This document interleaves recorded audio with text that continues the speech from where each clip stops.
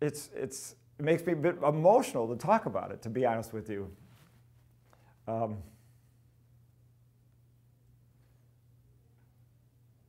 I grew up playing this game. And I remember sitting on the front porch with all my friends. The UPS truck comes along, they deliver the game. All my friends were off playing basketball, and I ran over there as fast as I could. I had the game in hand, and I'm like, it's here, guys. And they immediately dropped the basketball game. We all ran to my front porch. We broke it open and distributed the teams. Okay, you got the Twins, you got the Tigers.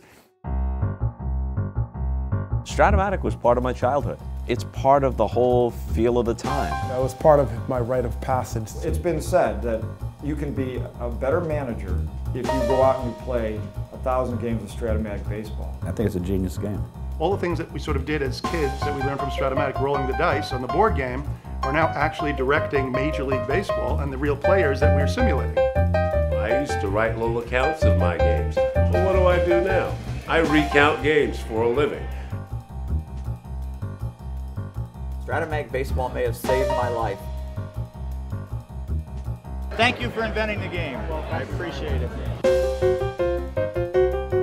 Strat-O-Matic goes to the love of baseball in this country. I've shared it with my son, shared it with my cousins, and don't know how many friends I've made through Strat-O-Matic.